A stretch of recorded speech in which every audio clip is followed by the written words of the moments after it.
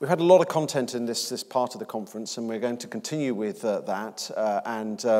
Really pleased to invite to the stage Steve Carefull, who won one of the iTech Awards last night. And he's going to talk to us about Alexa and the work that he and the Agenti Partnership and PA Consulting have been doing with testing and learning how that technology is used. And I think he's going to be sharing some really exciting findings from that. So I invite you to the stage, Steve.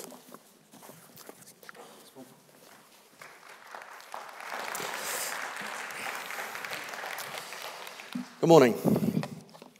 My name is Steve Carefull. I'm a director with PA Consulting, and I'm the programme director for the Agenti Telehealthcare Partnership with Hampshire County Council. And we have conducted a trial of Amazon Alexa, trying to answer the question, Alexa, can you support people with care needs? So I'm going to ask for a little bit of audience participation first of all. Can you put your hand up if you own a device like this, a consumer-connected device in your home, one of these, or the Google version or the Apple version? So it's a reason. Actually, that's nearly all of you looking at it. Secondly, how many of you, if you could put your hand up, are thinking about using this kind of device or have even started using this kind of device in a care context to deliver care? Okay, so quite a few hands up. So hopefully this will be a useful session for you. Right, what are we going to cover? I'm going to tell you a bit about what the aims of the project were, how we went about it. We're going to talk a bit about a couple of skills that we've developed to use with the devices out there with our service users. Tell you who the service users were. Really important that the selection of the service users is appropriate for this kind of technology, and I'll tell you a little bit about that. What were the results? We've got some statistics. We did some before and after surveys. I'm going to share that with you. What are the lessons that we've taken from this exercise, and a little bit about the future, what the future holds. So, to start with, the aims of the project were to trial the potential of a consumer-connected device, a CCD, to deliver care outcomes, to develop at least 2 care-oriented skills, and to assess the impact on care provision. So, what were service users and carers thinking about? How did they respond to it? What did they think and benefit from the use of this kind of device? And then broadly identify the pros and cons of using a consumer-connected device in the care context. This was delivered with Hampshire County Council. These are Hampshire County Council eligible service users. All of them had a social care eligibility, and it was funded by the LGA. So the LGA last year ran a programme called the Local Improvement Programme, Investment Programme, I beg your pardon, where they provided funds to local authorities to do interesting things with technology in the care context, and this was one of the projects that was selected for that. So, our users. We selected 50 eligible service users. I have to say there was an absolute clamour to be involved in this. It's not usual for people involved in the care technology sector to be approached by members of the public and asked can they be involved in using care technology. It's usually the other way around. But when this was publicised as an exercise the council was going to involve its service users in, we actually got unprompted requests from members of the public and even elected members saying, oh, I've got somebody in my constituency who'd really like to be involved in this. It was a remarkable response, and that was really carried through the entire exercise. I'll come back to that and maybe the ways in which we can leverage that level of interest to get a better engagement with tech more generally. We supplied them with Amazon Echoes. Now, the choice of Amazon was not one that we spent a great deal of time on. At the time when we were selecting these, there were a couple of options. We felt this was the best one. We're not recommending this particularly. We started with the Amazon Dot. So the first half a dozen or 8 people got an Amazon Dot, which is the small hockey puck size thing. Soon became clear that didn't have the quality of sound or the volume to cope with what we were asking it to do. So subsequently, nearly everybody else got one of these. We did towards the end, when the Amazon Show came out, which is the version with the screen, we did give that to a person who actually, interestingly, had no voice. So he was interacting with that through the video screen. Some additional devices were deployed, so we gave out connected light bulbs, connected sockets to enable people to control their lighting and different devices, appliances around the house, and some other slightly more sophisticated or specialised items that enable people to control things like televisions through their normal television remote control. We, very importantly, spent a lot of time agreeing desired user outcomes. So important really to contrast this with a standard care technology installation where you're going out with a known device that you have a very clear way of installing, and you know how it's going to operate, you know where you're going to put it, you know how it's going to connect to the monitoring centre. Here, we were going out and we didn't really know what we were going to do with the device as we crossed the threshold.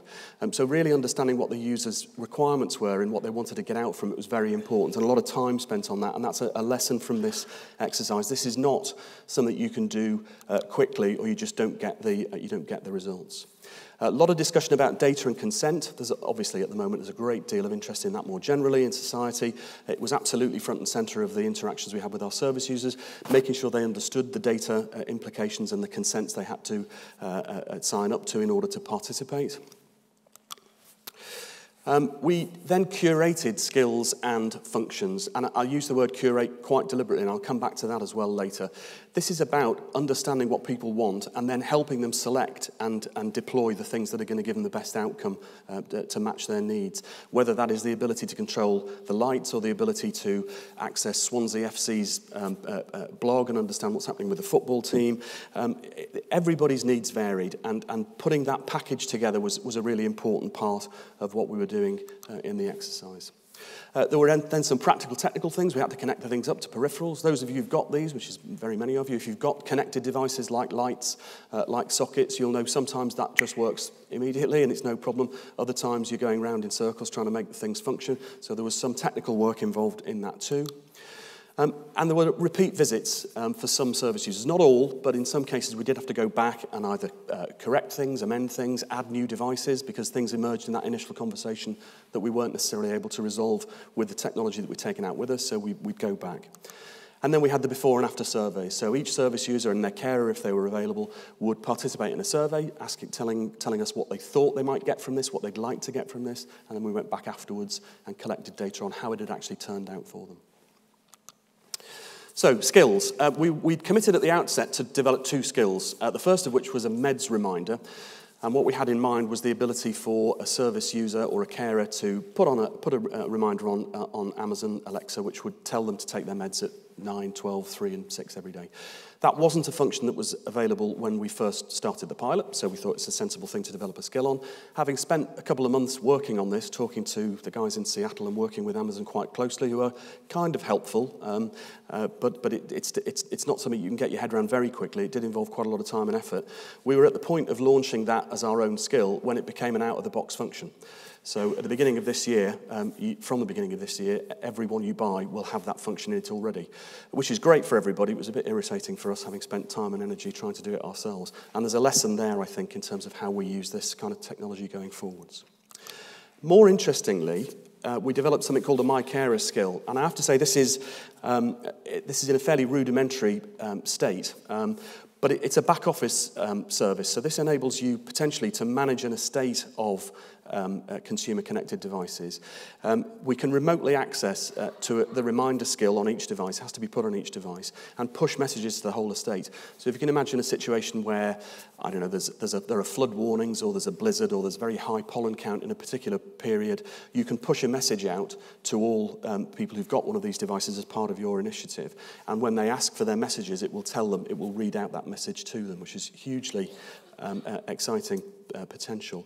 A remote carer can leave a message. So my dad's got one of these. Potentially with this skill, I can leave a message on his device. He lives 5 hours away from me, to say to the carer, when the carer comes in and says, "What are my messages?" It will read back the message that I've put in remotely to say, you know, Dad wasn't very well last night. Can you just check he's okay, or he's taking his medication?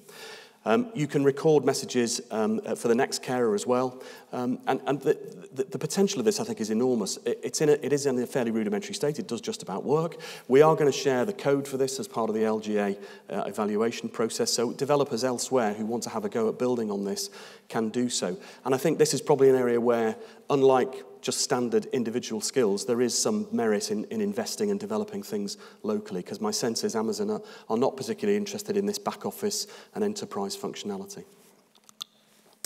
So, who are the users? We initially thought we would be working with older, frail people, with people with learning disabilities. As we got into it and we started assessing the kinds of people who were being put forward, it really became clear that we were actually going to be targeting a different group entirely. So 70% of the users in the end had a physical disability, multiple sclerosis, cerebral palsy, for example.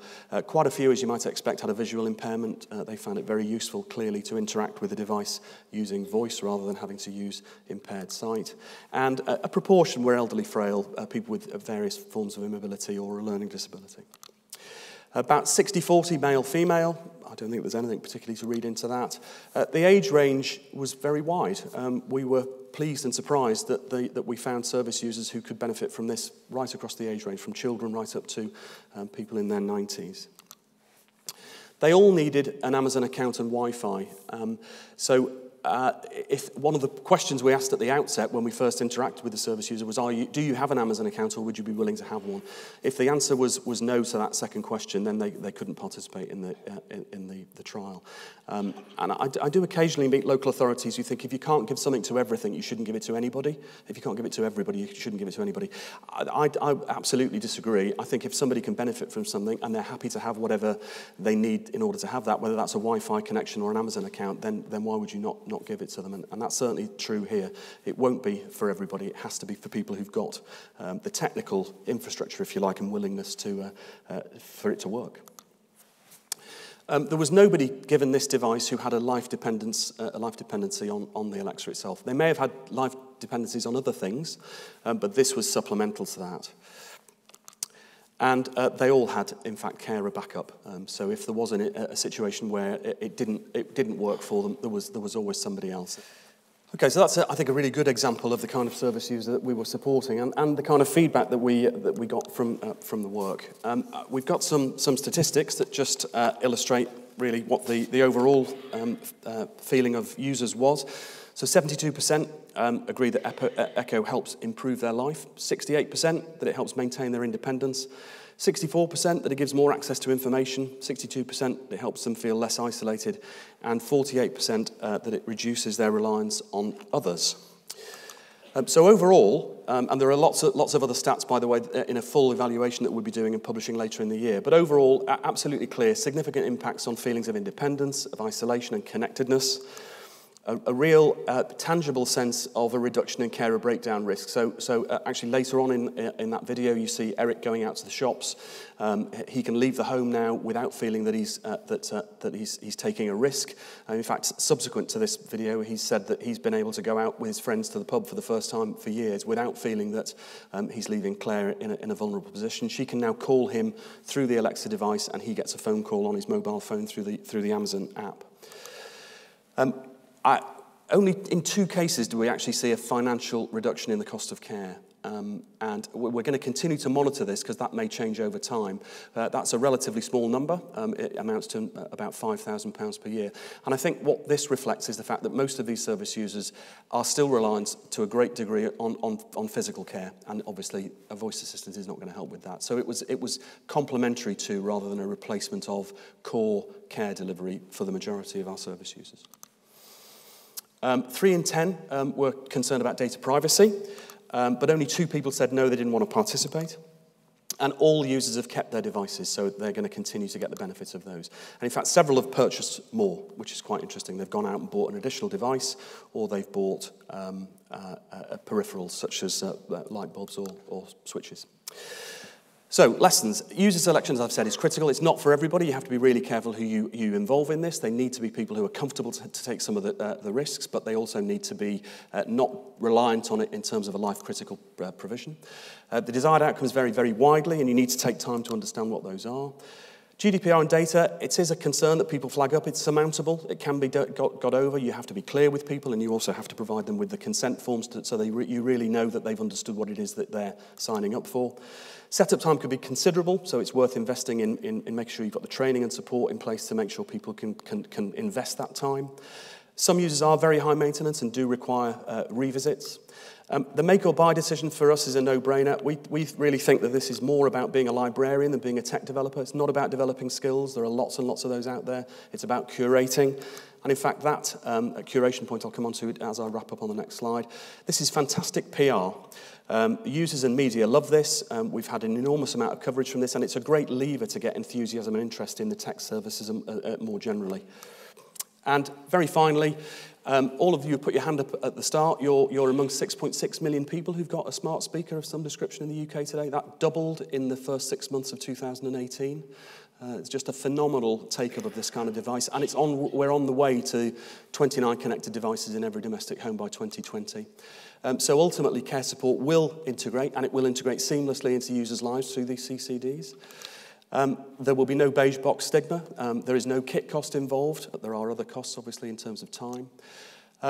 One issue we all need to be aware of, and this may change over time, if there's no Wi-Fi, there's no power, there's no service. So that just becomes a paperweight. So you cannot underestimate the importance of that when you're selecting your service user.